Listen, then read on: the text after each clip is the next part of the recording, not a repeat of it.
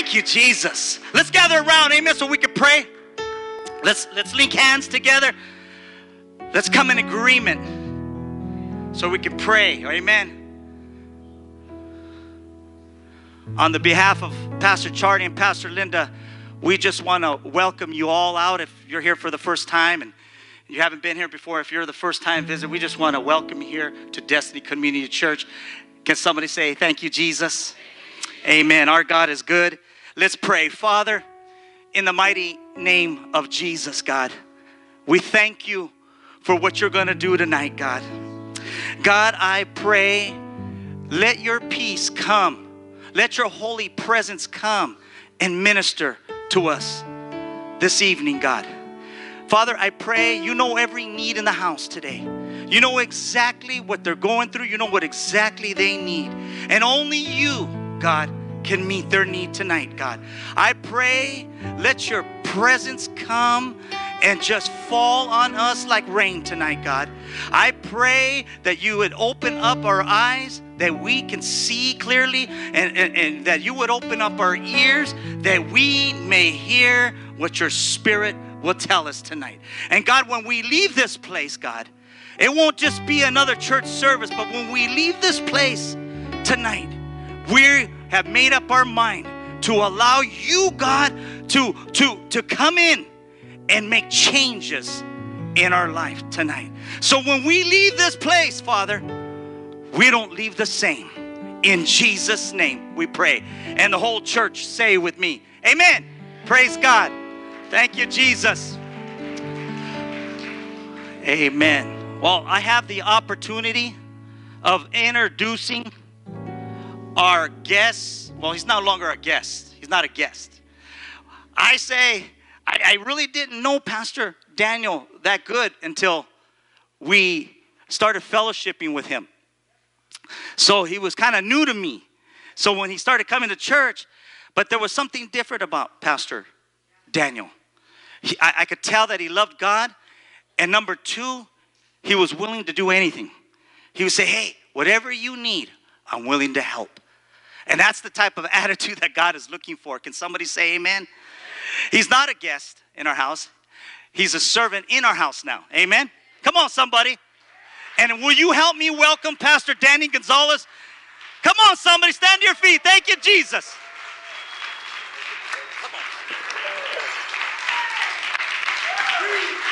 Oh, praise God. Am I on? Am I on? Yeah, I am. Look at all eyes on me. Lord, have mercy. You know, it is an honor and it's a privilege to stand here before you guys. The devil is a liar. He said that I would never step a foot on the pulpit ever again. But before we get started, I just want to introduce myself. My name is Daniel Gonzalez. All you guys know me as Brother Daniel. Some of you guys don't know me, but I am Brother Daniel. You guys don't need to. I'm not here for a title. And I talked to Pastor and I told him I'm not here for a title. I am just here to serve. The title comes when if they want to call me Pastor, that's fine. But to you guys are my family. You guys are my brothers. And before we go any further, let me tell you a little bit about me growing up. Because I've known that as I go along and I talk to people in this house, either they grew up where I grew up or they know people that I grew up with. So I don't want people to go around and talking about me because I'd rather tell you about what God has done in my life. Amen. God is so awesome. I had a praying mother. She had us praying in our knees. And I didn't like it. I think nobody liked it. But we prayed with her. You know, all my brothers and sisters, they're all awesome. I got my brother right here and his beautiful girlfriend right here, which he was the only one that came tonight. But the thing is that when God made us, he made us with free will. So he didn't force me to love him and follow him, but he gave me a choice what road to take. So I chose to take the wrong way. So I started partying with the guys at the age 13, 14, 15, 16, 17. By 15, I was already doing dope. And At 18, I was already addicted to cocaine. At 19, I ended up in prison. After prison, I came out, and God gave me an opportunity because God is a God of another chance, and another chance, and another chance. Can I get an amen? After I did great, but you know what? We forget where the blessings come from. The blessings come from above, over the hills, and our help comes from the Lord. Amen? So I forgot where my help came from, and I ended up going back to the addiction again. But now it was a little bit harder, and now I'm drinking more beer. Now I'm drinking vodka. Now I'm drinking whiskey. Now I'm drinking whatever it was to get high. Now I started doing meth. I started doing coke. I was smoking this. I was smoking that. But prayer changes everything. And I'm going to tell you something, because I am a witness of this, that my mother prayed for me. My mother went to go be with the Lord, and not after my mother went home to be with the Lord that God answered her prayer. Because I'm standing right here, not drinking, not smoking, not doing drugs. But you know what? God's ear's not too, he's not deaf, and his hand is not too short when he can reach you and get you out of the gutter. Amen? Praise God. You know, and I'm going to say, I stopped drinking for about 13, 14 years. And I got saved in 1994. So I'm not new. I just started coming to this church because this is where God brought me. Okay? Not till 2006, 2007 that I jumped all in and said, Lord, here I am. Do as you please. I'm here to serve. Along the way, I was in church, I was preaching, I was ministering, couples ministry, whatever I was where I needed to be, I was serving God. But life happens. Even in church. You think that church is the best place to come and say, you know what, this is where I feel comfortable. This is where my family is, and this is my safe harbor. Amen? This is my safe harbor. But even in the best churches, do people hurt people? So I got disappointed. You know, big baby. And so we stopped going to church. But because I thought that knowing God and feeding myself with the Word of God was enough. But knowing the Word of God, well, let me tell you something. The devil knows the Word of God. The devil knows the Word of God. So I struggled. And you know, the true proverb says that no matter how many times you wash a pig, the pig will always go back to the pig pen. And the dog will always go back to the vomit. So I could say I've been sober for, I had a drink a few months ago. I didn't get drunk. I had drinks. Bible says confess your sins to one another. And that is exactly what I'm doing now. Amen? But before we get started, can we all please stand? I know Pastor is sick right now, but I want to pray for him. If you all can stand and just stretch out your hands. Amen? Precious friend and Father, we love you, praise you, and we just thank you, Heavenly Father, for this opportunity to come here together and gather with the saints, Heavenly Father. I ask you right now in the name of Jesus, Heavenly Father, that you touch Pastor Charlie right now, Heavenly Father. You said that by your stripes that we are healed, Lord. And your word says that if we pray, believe, and receive those things that we ask for, that those things we should obtain, Lord. So we're not asking for material things, Lord, but we do ask you, Heavenly Father, that you just reach down and you touch Pastor Charlie right now, Lord. That you give him comfort, Heavenly Father. That you heal the body right now, Lord, in Jesus' name. We are believing and we are receiving his healing right now in the name of Jesus. Can somebody say amen? Oh, praise the Lord. I was telling Pastor Mario and Pastor, what's your name again? Just kidding. Pastor Jerry, that it's not fair. Pastor Mario preached an awesome sermon. Where's he at? Where's he at? There he is. I'm blind. Oh, there he is. And then Pastor Jerry, so now it's like, Okay. I'm sweating up here. Just kidding. Just kidding. So I want to take you to the Word of God because this sermon is it was meant for me. It was meant for me, but it's just an encouragement for the rest of you guys because you know what? We all go through things in life. And we come to church to hear the Word of God and be refreshed, amen? We come here and get a fresh refill of the Holy Spirit every Sunday, every Wednesday, anytime we come and gather with our family here in church.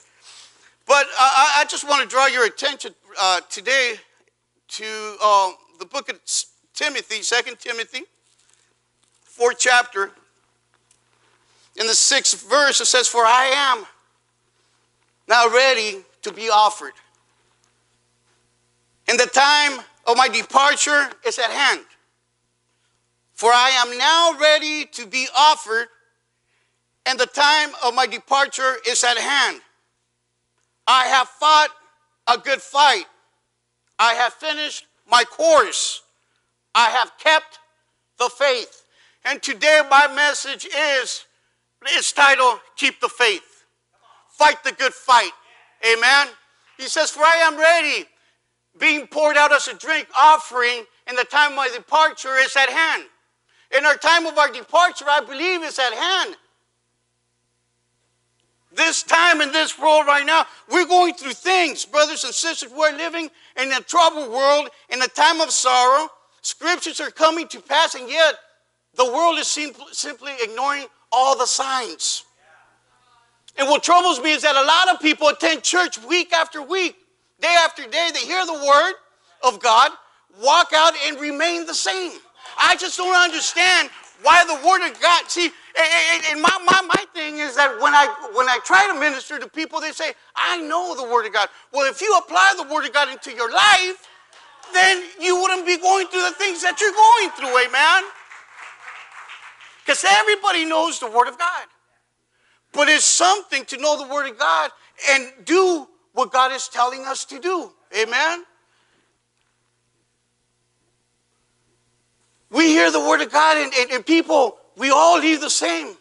And I know that God did not get us out of the world to come and for us to sit in the pew to entertain the same spirit we used to entertain. I'll say that again. God did not get us out of the world to bring us into his house to keep on entertaining the same spirit that we used to entertain. I don't know what spirit you were entertaining, but I know the spirits that I was entertaining. Amen? And until we come to God with a made-up mind, then that's the day that we're going to be able to live a godly life. Amen? We cannot continue to entertain that spirit that we used to entertain before we were saved. You cannot entertain the old with the new, for the old does not agree with the new. Can I get amen to that? Ephesians 4:22-25 says, "Ye put off concerning the former conversation the old man, which is corrupt, according to the deceitful lust, and be renewed in the spirit of your mind, and that ye put on a new man, which after God is created in righteousness and true holiness." So we must come to God with the made-up mind. Because if we don't come to God with the made-up mind, we're going to keep on coming to church and leaving the same way we came in. We need to come in with the made-up mind. James tells us like this, but in James 1:22-25 says, "But be doers of the word, and not only hearers only, deceiving yourselves. For if anyone's a hearer of the word and not a doer, he's like a man observing his natural face in the mirror. For he observes himself and goes away and immediately forgets what kind of man he was. But he who looks at the perfect law of liberty and continues in it, and is not forgetful hearer, but a doer of the work, this one will be blessed in what he does."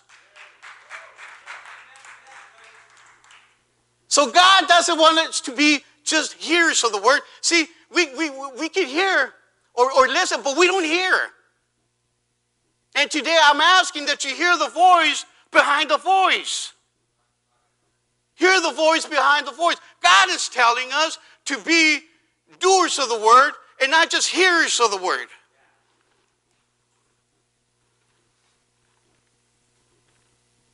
Because you'll be like a man observing his natural face in the mirror. How many of you guys get in the mirror and say, ay, qué bonito estoy? I look good. I tell my wife all the time, you know what, babe? I know I'm good looking, but man, I exaggerated today. But as soon as I take off, I don't know what I look like anymore. Why? Because it's just in our nature. You know, we forget. But God is saying if you continue to do his work, you will not forget who you are and what it is that you need to do. You know, a time ago, I preached a sermon about being connected. And we need to be connected. Connected to what? Connected to God. See, most of us are plugged in. Just like a phone. Who has a phone? Can I borrow your phone? We're plugged in. Who has a charger? No, just kidding. We're plugged in, right? We're plugged in. But we are not connected to the electricity. We're plugged in, but we're not connected. I got two. They're plugged in. We're going to, okay. We're plugged in. But there's no life. There's no life in it. So we have to be not only plugged in, but be connected to God. We need to be connected to God because without his Holy Spirit, it's just like your phone. We'll be dead by morning. We have nothing left, no battery, juice, no nothing.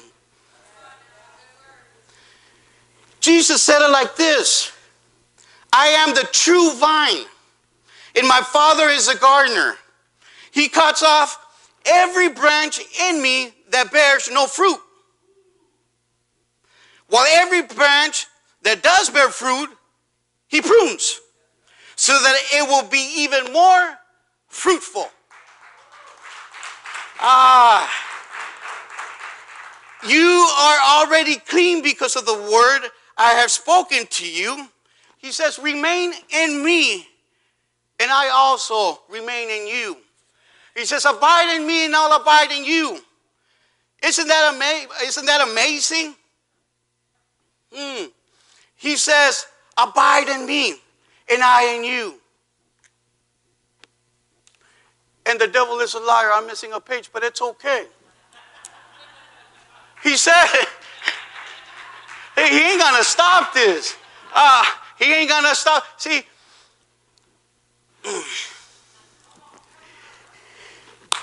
okay, so he says, I am the true vine, and my Father is the gardener. He cuts off every branch in me that bears no fruit, while every branch that does bear fruit, he prunes, so that it will be even more fruitful. You are already clean because of the word I have spoken unto you. But then he goes to say, I am the vine. You are the branches. And without me, he doesn't say you could do a little bit of this and you could do a little bit of that. He says you can't do nothing. He's saying, I am the vine. I am the life source. I am the life source. You are the branches. You are that connector. But without me, without electricity, you are nothing. I am what gives you life. But the problem is with that is that we think sometimes, not here, trust me, not here. I promise you, I ain't talking about nobody, I'm talking about me. That we think that I thought that I was good enough that I already knew God. But you know what? I came to this church thinking that, I know something. Let me tell you something. I know nothing. I have so much to grow. I am so much anointing men. I am so much anointed women. My pastor, he's an anointed man. He's a man of integrity. And I know he's watching. I'm not trying to get no cookie points or anything like that, but he is. We went looking for at churches and churches. The word was the word, and it was awesome. The thing is that they didn't receive us the way Destiny Community Church has received my family. And so therefore, I am home. We are home. We are home. So let's stay connected to the Word of God. Amen. It says, I am the vine. You are the branches. Without me, you can do nothing.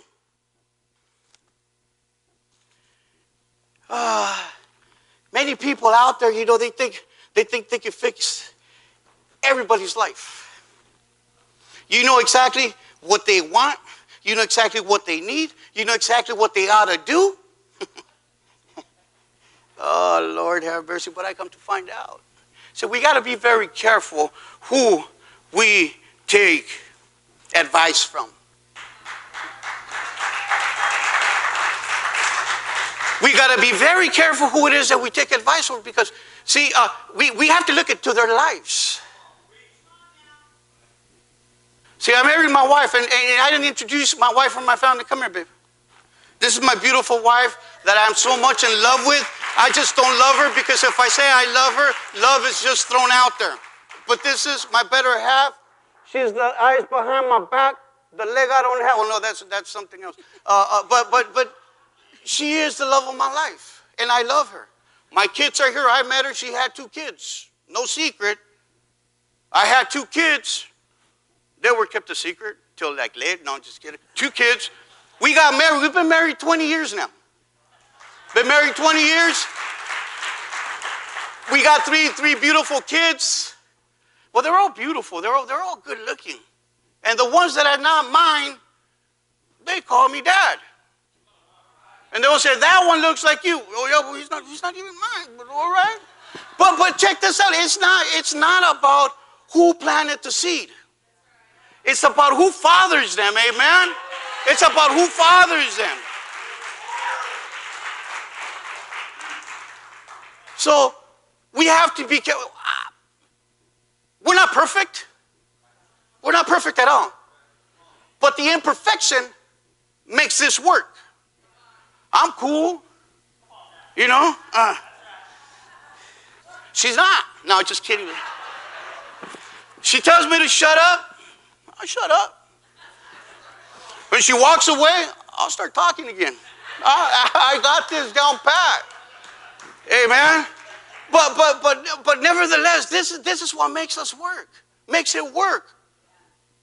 We have to, we have to continue working in the relationship. We have to continue working in the relationship because, tell you what, you remember, well, Jerry says, well, Father, he goes to the gym 5 hours a day. Not me. See, I used to be 6 feet tall and full of muscle. That was after the 12th beer. But come to find out, after I got sober, I'm 5'6" and full of the Holy Spirit. You guys don't think nothing. Don't think nothing. Amen. But we don't take care of ourselves. Women, we come home and you're all chancluda with the hair like that and give me a kiss. Not you, babe. I said, not you guys either. You got security here? But anyways, in 1 Corinthians 10:13 says, there has no temptation taking you, but such as is common to man. See, whatever it is that we're going through, you're not the only person that is going through, and I was not the only person that went through the things that I went through in life. I'm not the only person that went through trials and tribulations while I was in church, while I was in ministry. There's many of you guys that have gone through all that. The Bible tells us that there is no temptation taken you, but such as is common to man, but God is faithful, who will not suffer you to be tempted above that you are able, but will with the temptation also make a way to escape, that you are able to bear it. See, God already knows what your weakness is. He knows how strong you are, but he's not going to give you more than what you can handle. He will only give you exactly what it is that you can handle. Amen?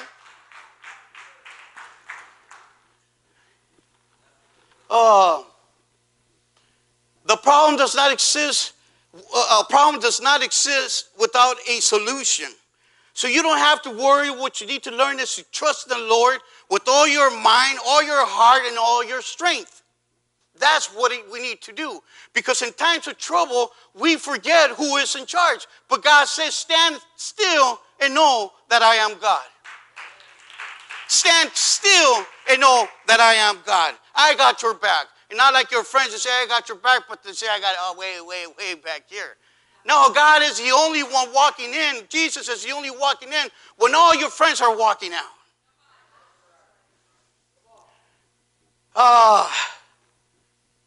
You must love the Lord with all your mind and all your heart and strength. And once you learn to do that, whatever it is that you're going through, whatever you are facing, will have no effect on you. Amen? Because you know that God is able to deliver you from whatever it is that you're going through. But it takes faith. Faith can move mountains. But your doubt can create many in front of you. Faith can move mountains, but your doubting in God can create many in front of you. So you make your own obstacles. You need to understand that God said he will never leave you nor forsake you. His answer is yes and amen.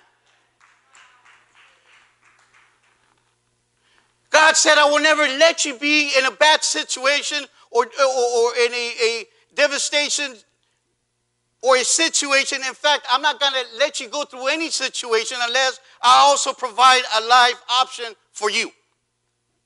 There has been no temptation taking you such as to a common man. What God is saying here is that you are not going through any situation that no other man has gone before. Now, I'm not saying we should rejoice that other people have gone through it, but you need to understand that you're not alone in it. The word temptation means here trials or tests. So the scripture says that they had no temptation taking you, but such a man is coming. But God is faithful, who will not suffer you to be tempted, tried, or tested above what you are able. God says, before I let you go through anything, I have taken the time to survey your ability. I have surveyed what you can handle and what you can deal with. I will never give you more than what you can handle. Amen? God gives the hardest battles to his strongest soldiers. So if you're going through something that's really hard that you cannot bear, know that God has given it to you because he knows that you can handle it. God gives the strongest battles, hardest battles to his strongest soldiers. That's why songs of the old say, I'm a soldier. You guys said I was going to sing. I know you guys want me here after that every Sunday. But God will not give you more than what you can handle, amen?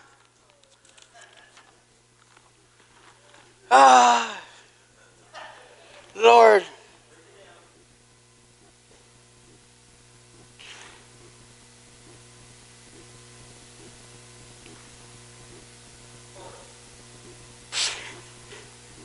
In the army of the Lord, I'm a soul. I'm a fighting soldier. God says with every trouble, he would never let our troubles exist unless a solution is provided with it. A problem cannot occur unless a solution comes with it also. One cannot exist without the other. I'm getting ready to close. It's 8:10. I know you guys are sleepy, putting you guys to sleep, but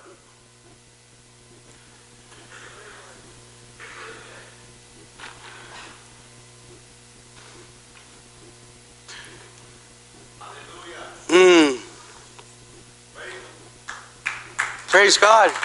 Give him praise. Look, if he's done something for you, as a matter of fact, just give him praise, not for what he's done, but just for who he is. Can somebody stand to your feet and just give God praise tonight? I mean, just shout and say, thank you, Lord. Listen, let me tell you,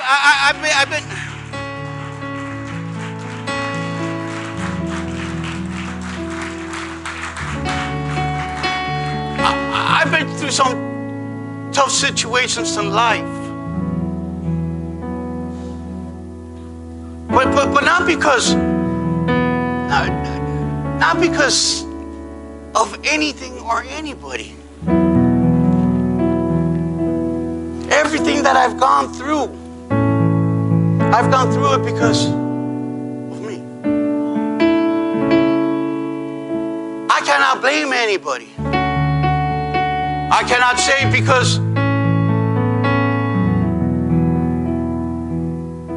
I never shared this because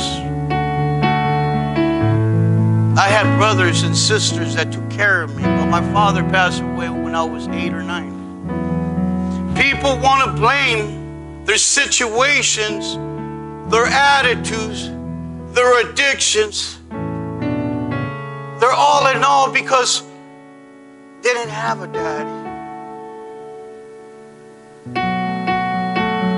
But that's just an excuse.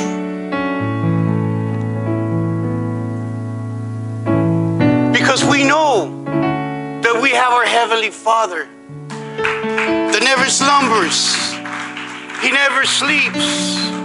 And when you're asleep, He's still at work in your life. So everything that I've gone through, it was my own choice. So when I take inventory of my life, and I say I was just a child walking in the street, I wasn't that fortunate. I could have gone, but I didn't go to college. I have no degree. But I'm here to tell you, I made it. I made it.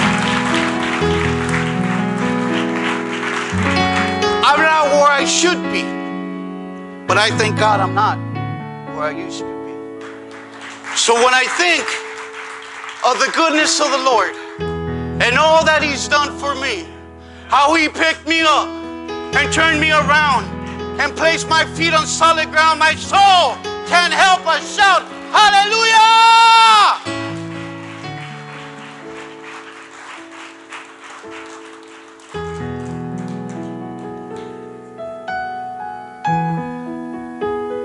God says with every trouble,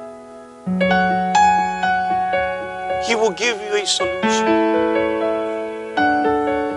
So that means if you're facing a death situation, whether you realize it or not, God is saying death cannot exist unless life exists also. Death cannot exist unless life exists too. Even Jesus struggled a little bit with this finishing. He prayed so intensively in the Garden of Gethsemane that sweat like blood, blood like sweat was pouring out from His skin. Same Father, nevertheless, let this cup pass from me.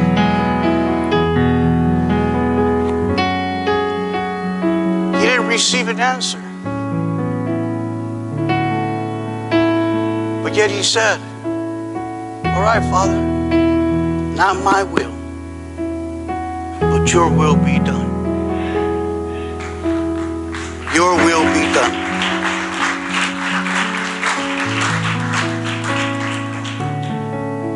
I know I went through a tough time trying to keep the faith. And the devil knows exactly where to get you. Because we think we are strong in the Word and we cover our weaknesses in one area, just like a boxer, like a fighter. We cover ourselves right here because I know that this is where it hurt me. But I don't care even if Jerry is buff and he has a 12-pack, a 6-pack and everything. But if I hit him on the rib cage over and over and over and over and over and over and over, he eventually gonna give. And that's the way the enemy plays with us. He messes with your mind because it is with our mind that we serve the Lord. This is a spiritual battle, and the battlefield is in the mind.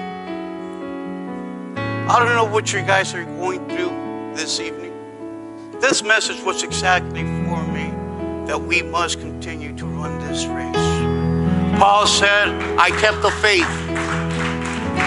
I fought a good fight. My fight is not over. We need to remember that this fight, that this life, that this race is not for the swift or the strong, but for that one that could endure. So if you're looking for endurance this evening, why don't you just come up? We want to pray with you, pastors. Something going in your life that you guys need prayer. It's all right. God will wait. He's a patient God. Hey, listen, don't worry about what they're going to talk about you. They talk about you anyways. But I tell you what, give them something good to talk about. Listen, if not here, where? If not now, when? God is waiting. It takes courage to say, I'm going through something. God help me.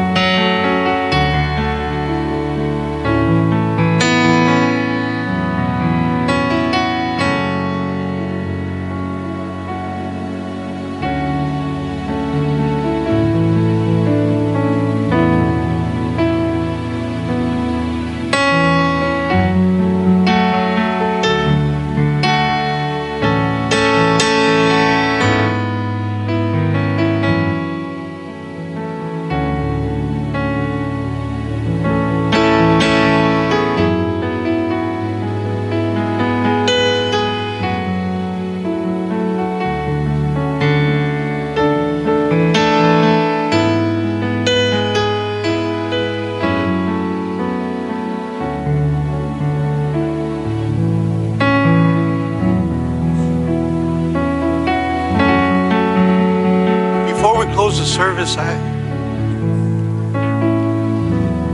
There's so much sickness and going on in our time right now.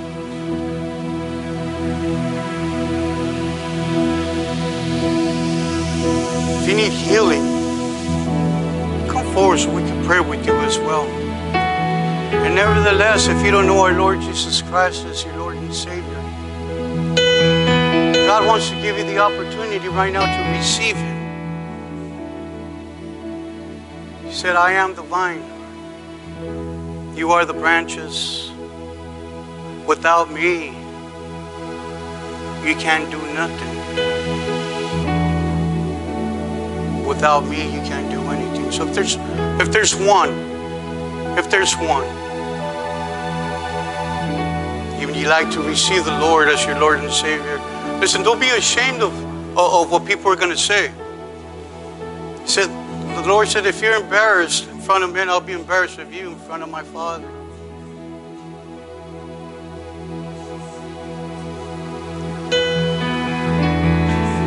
There's no membership. There's no dues. Salvation is free for you. Salvation is free for me. But somebody paid for it. Thank you, Jesus. Thank you, Jesus.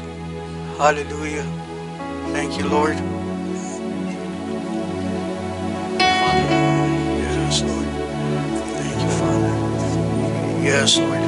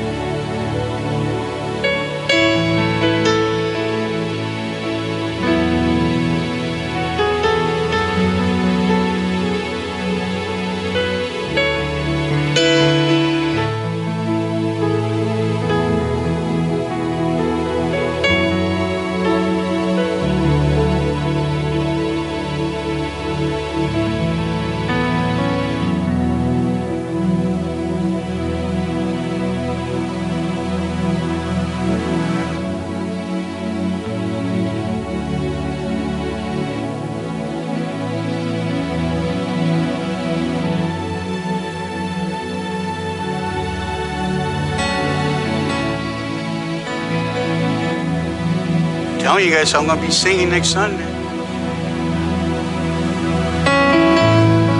Go ahead, Pastor.